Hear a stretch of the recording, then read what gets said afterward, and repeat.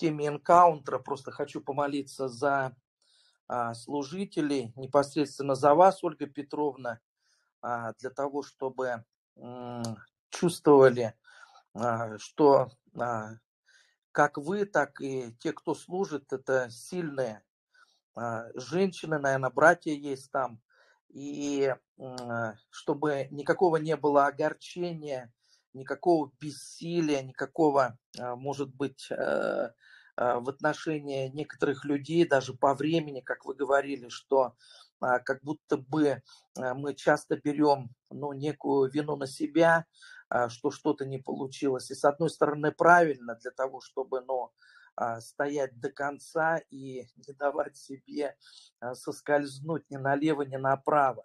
Но вот пока слушал молитву и молился вместе с вами, в напоминание так пришло, что все-таки есть люди, и дай Бог, чтобы это не было, так скажем, вот именно на этом сборе этих братьев и сестер, энкаунтере, но с другой стороны всегда есть люди, которые они приходят к Богу как к волшебной палочке.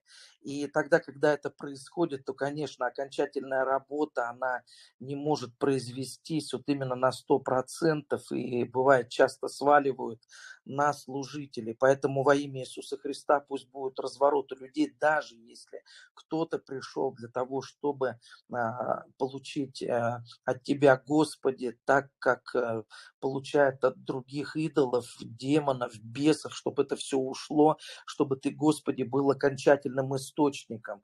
Потом пришло местописание, которое тоже никуда не вычеркнуть. Это тогда, когда Господь, Он в Матфея 7 главе сказал о том, что если получил свободу, освобождение, и чтобы это было заполнено место именно Богом и всем тем, что от Бога, иначе могут прийти 7 злейших. И потом Иоанна 5 глава, когда Господь освободил хромого, и потом встретился в храме, и он ему сказал такие вещи, чтобы он не грешил, дабы не случилось чего еще хуже. Поэтому, Господи, я поднимаю эту молитву и эти местописания, Твои слова не так, как чтобы для служителей было как некое какое-то успокоение.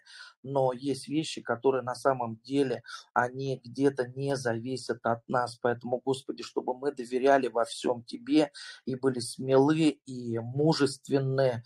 И как один муж Божий сказал, что даже если слева или справа от меня кто-то не исцелился, я буду продолжать дальше молиться за других людей, и они будут получать исцеление, они будут получать свободу. Поэтому укрепи, Господи, служители на этом энкаунтере, укрепи Ольгу Петровну во имя Иисуса Христа, чтобы, Боже мой, прошли они, как Твои, Господи, бульдозеры, и молотила зубчатые во имя Иисуса Христа.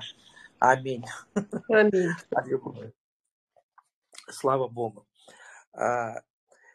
Сегодня у меня в церковном чате там картинку скинули по поводу написанного, что так хотелось бы, чтобы получить ответ на то, что есть у нас в желании, в нашем сердце.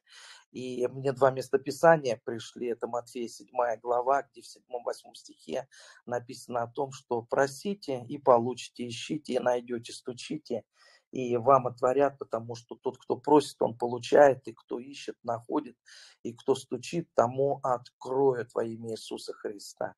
И Исайя 1:19. Если захотите, Господи, мы хотим, и послушаетесь, поэтому мы хотим, Господи, быть послушными, то будете вкушать благо земли. И перед этой молитвой как раз я поднял эти местописания, которые пришли мне с утра, которыми я давал ободрение моим братьям и сестрам. И перед тем, как войти в эту молитву, Я спросил у Господа, покажи мне, за что ты бы хотел, чтобы я еще помолился. И у меня на сердце как раз было то, что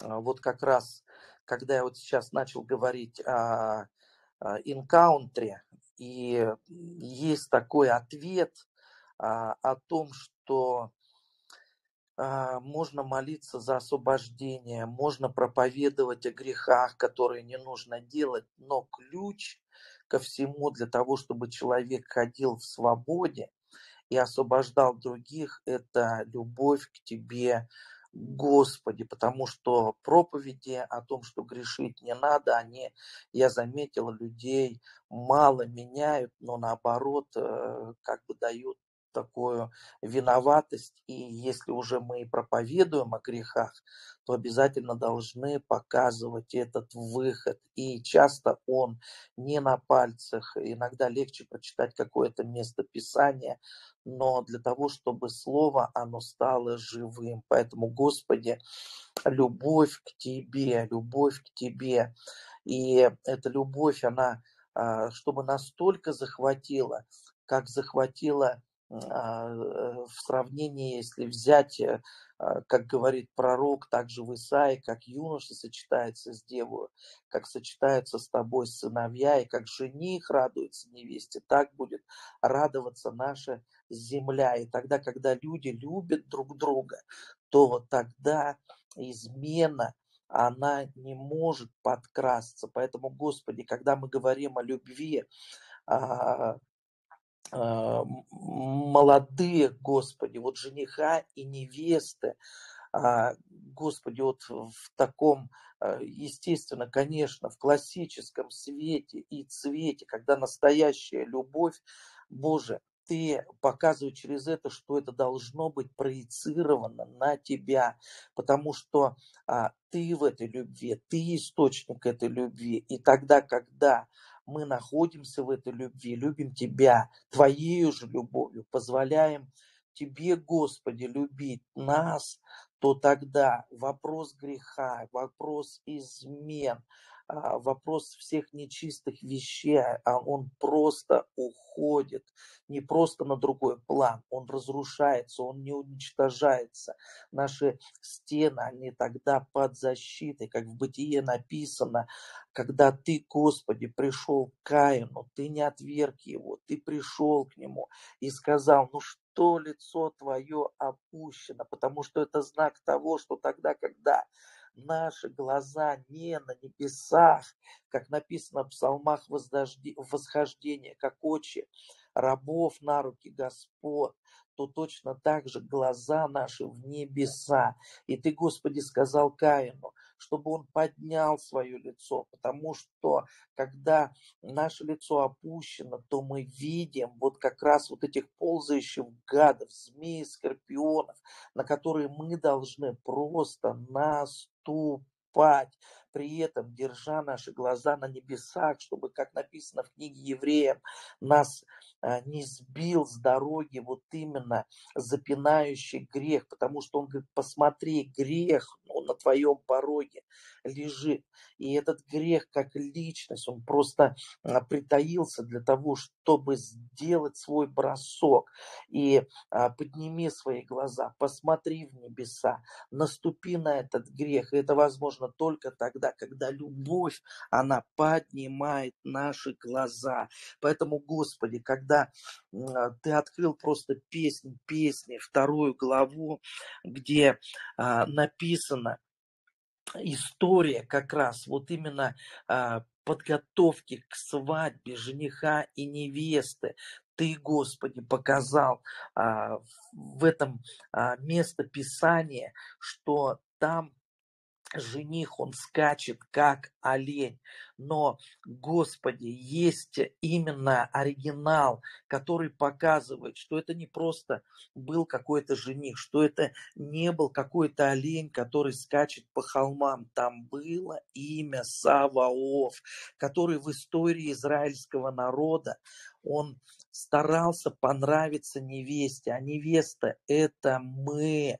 И, Господи, когда ты просто открыл вот на самом деле то, что происходит, как ты, Господи, хочешь нам понравиться, как ты, Господи, показываешь себя со всех сторон и скачешь перед своей невестой, как олень, для того, чтобы понравиться ей, для того, чтобы она открыла дверь в свой дом для жениха, для тебя, Господи. Просто наше сердце, оно реально разбивается и разрывается от любви к Тебе. Я молюсь, чтобы вот это откровение, оно просто спустилось, оно просто взорвало наши сердца, разорвало их, и чтобы вся внутренность, Господи, наша, она могла раскрыться для Тебя точно так же, Господи, как Ты раскрыл свою внутренность через пробитый Бог, отдав нам всю свое сердце, отдав нам всю свою кровь, которая стала кровью завета.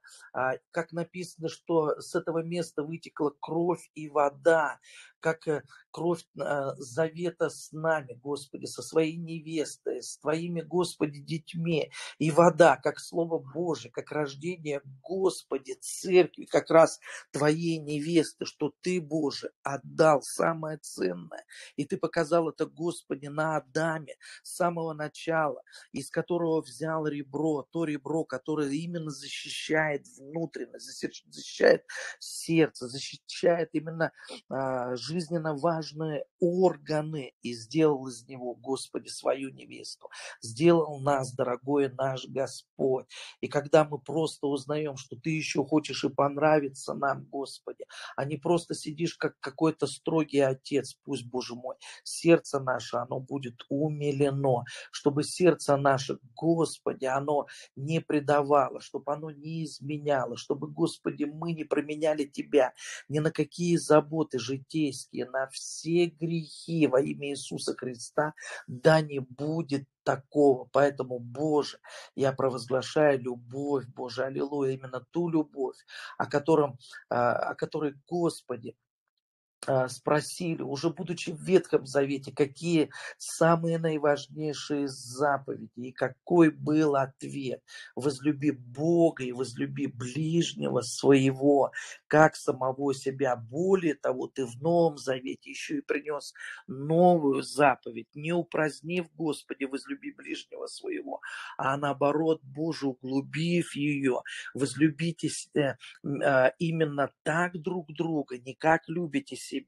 Потому что мы заметили, что часто бывает, мы не любим себя. А Ты, Господи, сказал, возлюбите ближнего, как я возлюбил вас. Поэтому, Боже мой, для того, чтобы иметь такую любовь, мы не можем ее повторить и войти в нее, если мы, Господи, в этой любви не пришли к Тебе, не вошли в Тебя. Потому что, Господи, любить друг друга мы можем только тогда, когда мы познали любовь Твою, Господи. А Ты, Боже, так же, как мудрость свою, так же, Господи, и любовь, она растекается, уже доказав нам все, как написано в послании к римлянам. Ты, Господи, оставил эти чудеснейшие стихи, что Ты так возлюбил нас. И Ты именно возлюбил нас тогда, когда мы были еще грешниками. Господи, так как же Ты любишь нас сейчас, чтобы, Господи, мы не отошли, Господи, с этого пути любви, с этой дороги, Господи, любви, приняв ложь от дьявола, что как будто Бог не любит нас, как будто Ты не прощаешь нас, Господи, Ты уже свою любовь доказал тем, что отдал самое драгоценное, Отец. Ты отдал Сына Своего единородного, чтобы каждый верующий в Тебя не погиб, но имел жизнь вечную. Господи, я благодарю Тебя и спасибо Тебе, драгоценный, за этот поток. Аминь. И вот я, когда перечислил 2 места Писания. Это Матфея 7 главу, просите и получите, а также Исаия 1 главу 19 стих. Если захотите и послушаетесь, то будете вкушать благо земли, то во мне как зазвенел такой сигнальчик, колокольчик. И верю, что Дух Святой отвел меня в контекст вообще всей 1 главы книги Исаии, для того, чтобы я помолился вот именно этими словами за Украину. Хотя здесь написано об Израиле, но мы также понимаем все параллельно. Сегодня мы видим, что идут суды Божьи, суды над странами, суды над народами.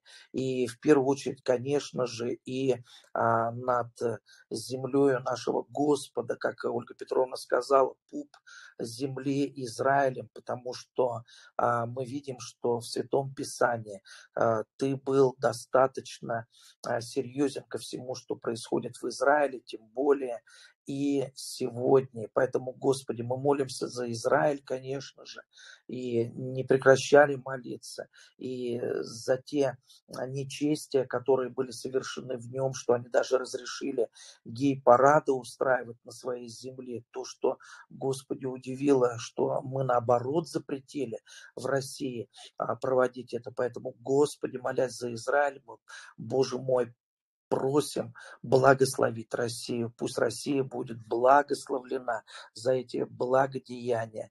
Но я начну читать вот эту 1 главу пророка Исаии. Слушайте небеса и внимай земля, потому что Господь говорит: я воспитал и возвысил сыновей, а они возмутились против меня. Вот знает Бог, вол знает владетеля своего, и осел ясли господина своего, а ты не знаешь меня. Народ мой не разумеет.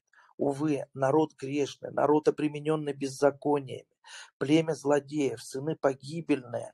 И в контексте это говорится об Израиле, но Господь мне сказал вставлять сейчас в это Украину. Поэтому, Господи, как бы, может быть, тяжело не было, но Бог мой, когда мы знаем определенные факты, то легче от них отталкиваться для того, чтобы получить свободу и исцеление. Оставили Господа, презрели святого Израилева, повернулись назад.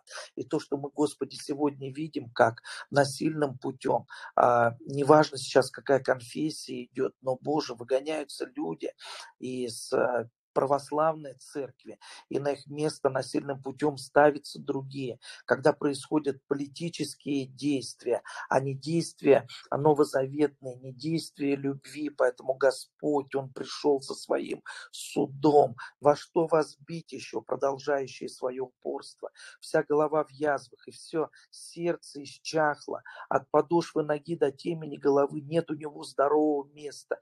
Язвы, пятна, гноящиеся раны, не очищенные, не обвязанные, не смягченные елеем. Поэтому, Господи, в этих стихах мы поднимаем, Боже, вот сейчас военные действия, мы поднимаем окопы, мы поднимаем солдат, Господи, мы поднимаем, Господь, все вот это безрассудство и все вот это упорство, Господи, провозглашай, смиритесь под крепкую руку Божью, и Бог благословит вас. Земля ваша опустошена, города ваши сожжены огнем, поля ваши в ваших глазах съедают чужие. Все опустело, как после разорения чужими. Особенно, Господи, вот эти новости, что даже чернозем увозится, Господи, с Украины. Боже, останови эту землю, останови силу этой земли, Господи, на этом месте. И осталась черь Сиона, как шатер в винограднике, как шалаш в огороде, как осажденный город. Если бы Господь Саваоф не оставил нам небольшого остатка, то мы были бы тоже, что Содом, уподобились бы Гоморе. Слушайте слово Господне, князья содомские, внимай закону Бога нашего, народ гоморский. К чему мне множество жертв ваших, говорит Господь? Я пресыщен всесожжениями овнов и туком откормленного скота, и крови тельцов и агнцев, и козлов не хочу. Когда вы приходите будете являться пред лицом мое? Кто требует от вас, чтобы вы топтали дворы мои? Не носите больше даров тщетных, курение отвратительно для меня. Новомесячий суббот, праздничных собраний не могу терпеть, беззакония и празднования. Новомесячие ваши и праздники ваши ненавидит душа моя. Они бремя для меня, мне тяжело нести их. И когда вы простираете руки ваши, я закрываю от вас очи мои. Когда вы умножаете моления ваши, я не слышу. Ваши руки полны крови. Омойтесь, очиститесь, удалите злые деяния ваши от очей моих. Перестаньте делать зло, научитесь делать добро. Ищите правды, спасайте угнетенного, защищайте сироту, вступайтесь за вдову. Тогда придите и рассудим, говорит Господь. Если будут грехи ваши, как багряные, как снег убелю. Если будут красны, как пурпур, как волну убелю. Если захотите и послушаетесь, то будете вкушать благо земли. Если же отречетесь и будете упорствовать, то меч пожрет вас, ибо уста Господня говорят. Как сделалась блудницей верная столица, исполненная правосудия. Правда обитала в ней, а теперь убийцы. Серебро твое стало изгарью, вино твое испорчено водою, князья твои, законопреступники и сообщники воров.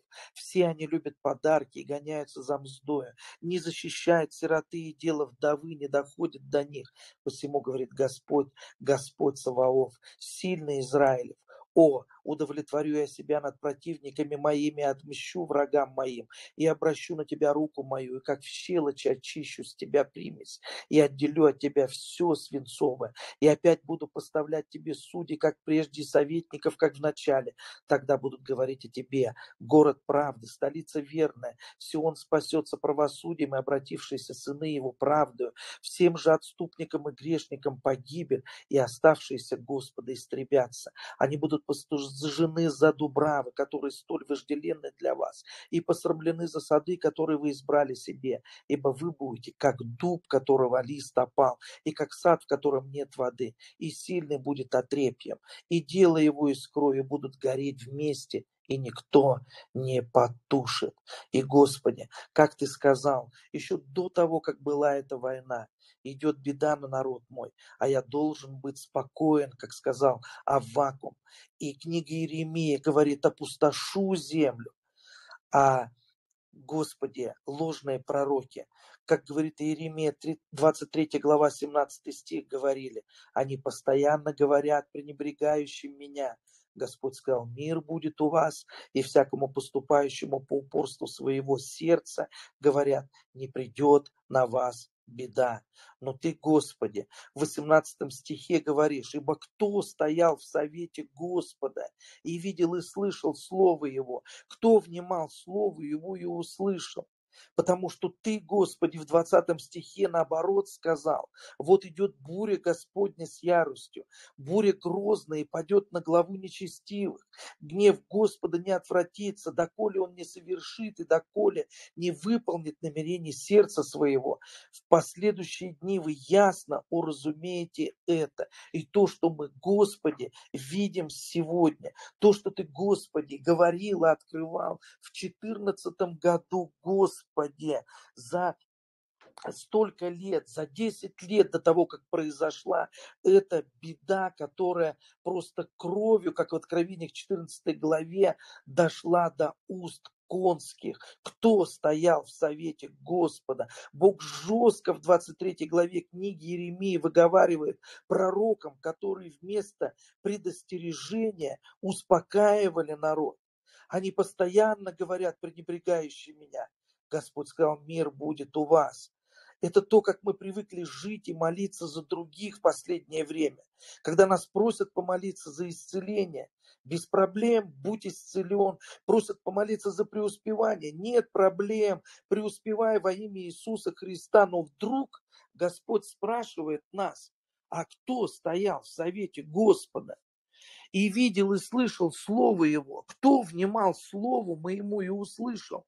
Прежде чем молиться за людей, были ли мы сами в молитве? Прежде чем возлагать руки на людей, знаем ли наша молитва за здравие или за упокой? Потому что вот идет буря от Господа с яростью, буря грозная, и падет на главу нечестивых. Неприятно такое получить в ответ: от Бога на наши молитвы, а тем более нелегко передать по адресату вот это непопулярное пророчество.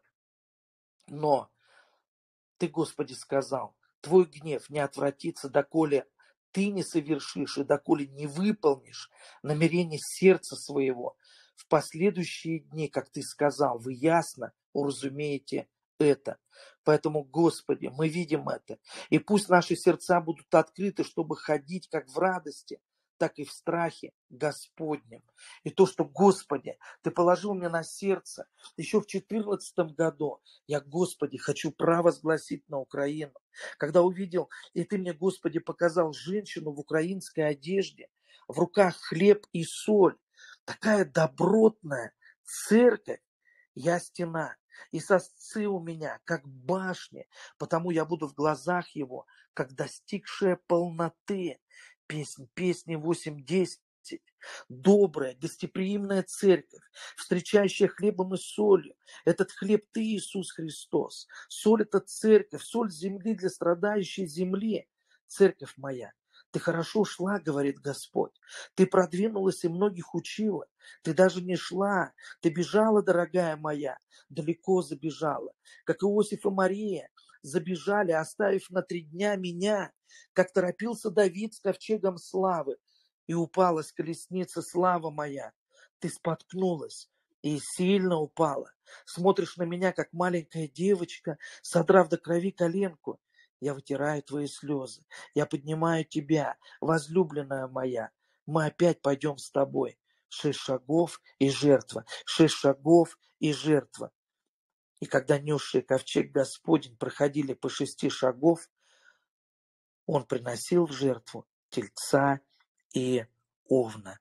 Дорогой мой Господь, я благодарю Тебя, Господь, за ободряющее слово для этой земли, для Украины, для России, Господь, аллилуйя, для того, для чего вообще все это происходит. И точно так же, Господи, как Ты вывел Россию через 70 лет, как написано, Боже, про страну Тир и город Тир, который был этой страной, и будет по истечении 70 лет, которые мы прожили, тогда, когда отвергали мы, Господи, Бога, Господь посетит Тир, Ты посетил Россию, и Он снова начал получать прибыль свою.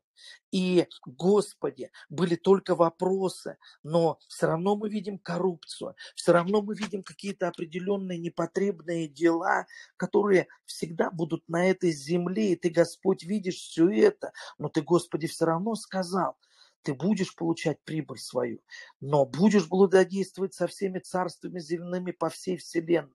Но торговля его и прибыль его будут посвящаемы Господу, не будут заперты и уложены в кладовые, ибо к живущим пред лицом Господа будет переходить прибыль от торговли его, чтобы они ели до сытости и имели одежду прочную.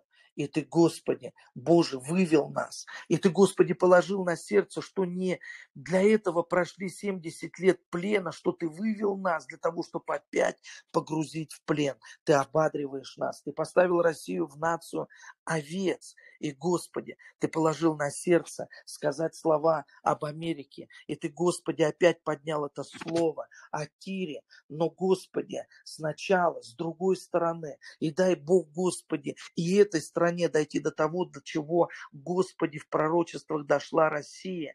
Пророчество о Тебе. Рыдайте, корабли Фарсиса, ибо он разрушен. Нет домов и некому входить в дома. Так им возвещенной земли Китийской. Умолкните, обитатели острова, которые наполняли купцы сидонские, плавающие по морю. Это то, как говорили. Я разговаривал с одним апостольским человеком, который защищал до конца эту страну и говорил, не поэтому ли она поставлена как остров, как континент, для того, чтобы даже при военных вещах ее не достигли военные корабли и бомбы.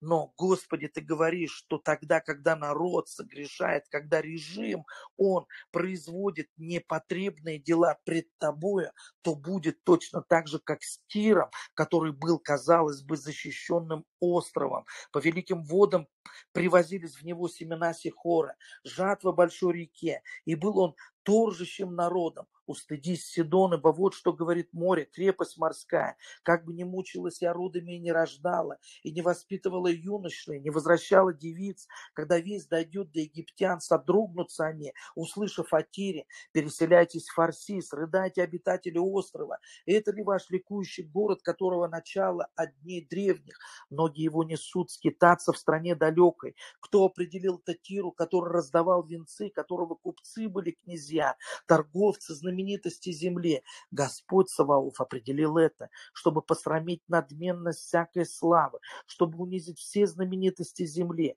Ходи по земле твоей, дочь Фарсиса, как река, нет более препоны. Он простер руку свою на море, потряс царство. Господь дал повеление о Ханаане разрушить крепости его и сказал: ты не будешь более ликовать. Посрамленная девица, дочь Сиона, вставай, иди в Киттим, но и там не будет тебе покоя. Вот земля халдеев. Этого народа прежде не было. Ассур положил ему начало от обитателей пустыни. Они ставят башни свои, разрушают чертоги его, превращают его в развалины. Рыдайте, корабли фарсийские, ибо твердыня ваша разорена, и будет в тот день. Забудут Тир на 70 лет в мире дней одного царя. По окончании же 70 лет с Тиром будет то же, что поют о блуднице. Возьми цитру, ходи по городу, забытая блудница, играй складно, пой много песен, чтобы вспомнили о тебе. Поэтому, Господи, я провозглашаю, я провозгласил, и, Господи, тот, кто мудр, да пусть разумеет все это. Господи, мы благословляем имя Твое, драгоценный наш Господь, Отец и Сын и Святой Дух. Аминь.